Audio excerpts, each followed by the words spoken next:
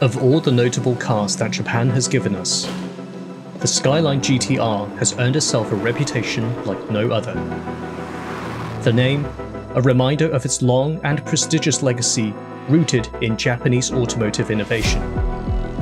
The design, a result of a provocative and unique approach with each generation that stands out from everything else.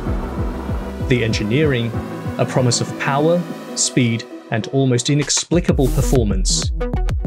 And the famous GTR badge, a symbol of its dominance in motor racing and cultural influence. It is the benchmark that all other vehicles in its class are measured against. The GTR is a name that leaves no questioning of its pedigree and potential. It not only dares to break records whenever and wherever it appears, it is also responsible for upsetting several motor racing series, forcing them to adopt new rule changes just to stop the GTR's continued dominance. Today, we will be featuring a unique, limited edition 40th anniversary Autech Skyline GTR owned by Chung, who, by the time you have finished watching this episode, you will witness just what a die-hard GTR fanatic looks like. But before we jump into his car, let's take a step back and get acquainted with this limited edition GTR a little more. For this introduction, and for probably the first time in recorded history, we've brought together 3 perfect examples.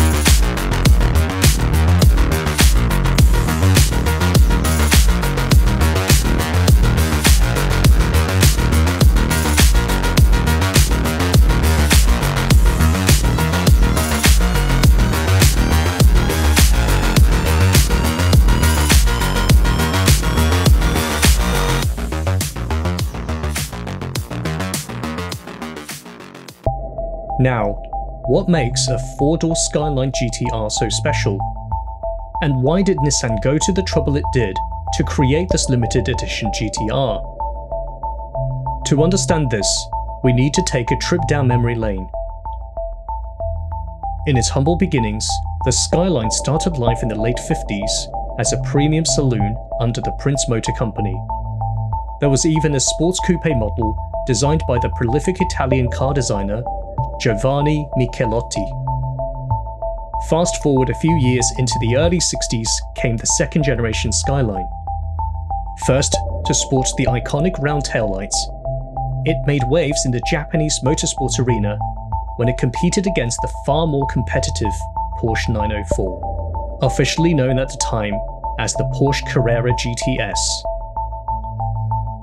Despite losing first place to the more purposely built Porsche racing car, one of the 5 boxy Skyline saloons made headlines when it briefly overtook the Porsche and led the race. Ultimately, the 5 Skylines that entered the race secured 2nd to 6th place ahead of all other rivals. This result earned the respect of a whole generation of motor racing enthusiasts and propelled the Skyline name into a long and illustrious motor racing history.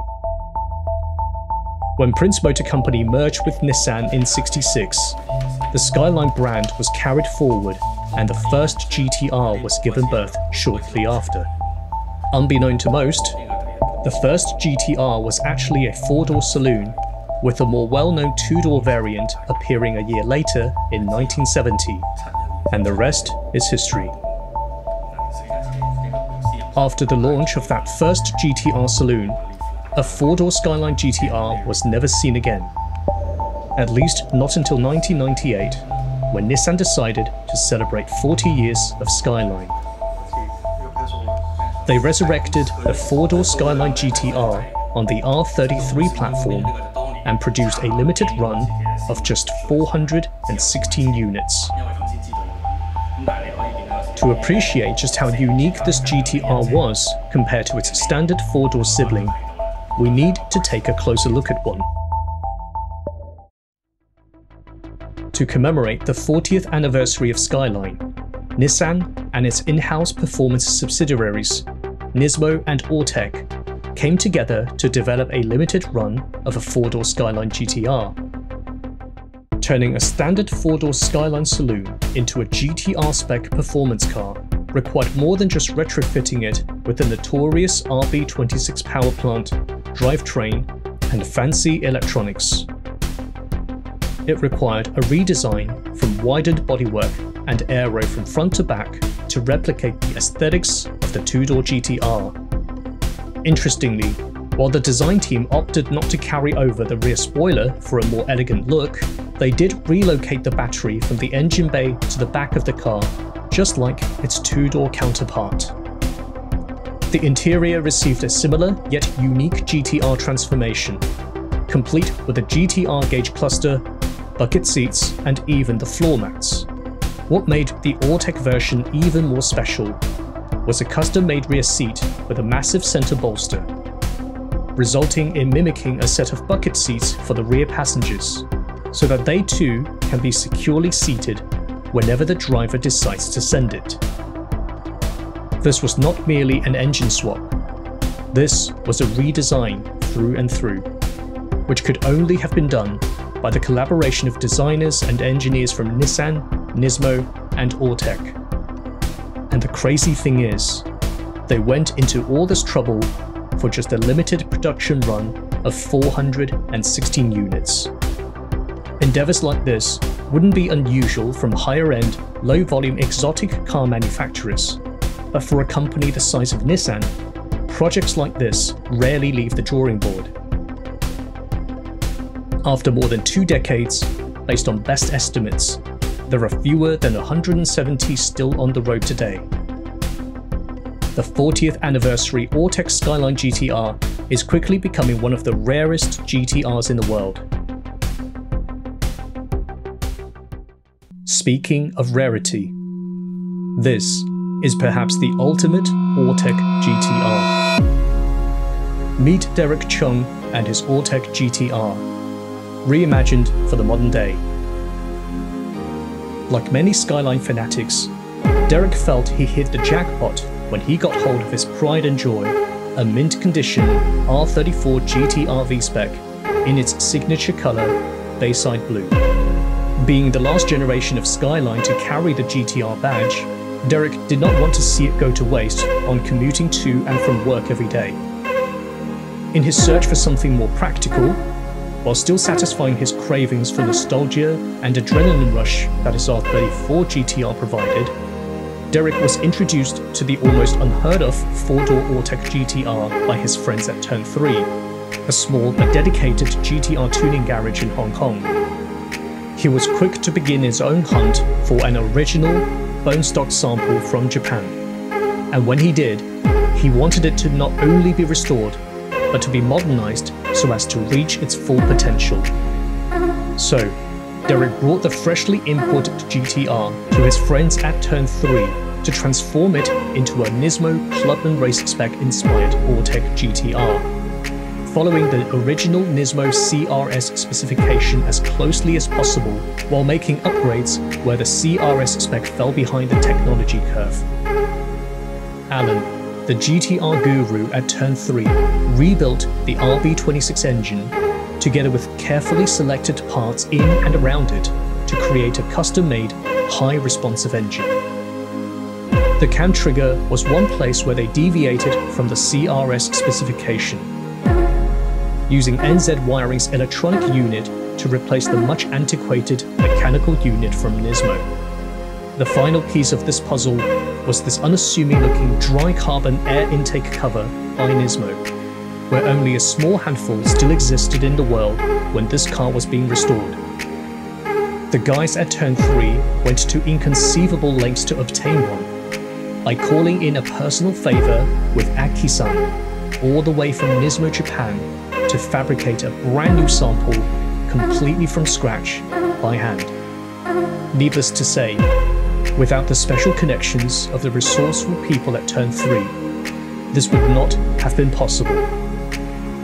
For the interior, Derek wanted to keep almost everything original, with the exception of the R34 GTR steering wheel, offering a much sportier driving experience and vastly improving the overall look inside the cabin. As for the exterior, it sports the iconic Nismo 400R front bumper with a Series 3 front lip, and the Nismo NE1 exhaust completes its rear. A set of Öhlins suspension specifically tuned for the R33 was installed behind each wheel. But perhaps the most outstanding performance upgrade were the brakes, where after some masterful engineering, a set of calipers and brakes from the R35 GTR, 390mm diameter in the front and 380mm diameter in the back, were meticulously installed inside the iconic LM GT4 wheels with just millimeters of clearance. This helped to resolve one of R33 GTR's biggest weaknesses, braking performance, and brought superb stopping power to match the car's acceleration. The result was a car that well exceeded Derek's expectations. With these carefully selected upgrades, Derek was in possession of one of the meanest and rarest GTRs on the planet. In Hong Kong, Derek and many other passionate petrolheads like him are keepers of some phenomenal machines, with equally remarkable stories behind them. I look forward to sharing with you more stories like Derek and his GTR on this channel, to document and appreciate the vibrant automotive culture that is sparkling on this tiny piece of land. So stay tuned for my next episode. Till then, goodbye.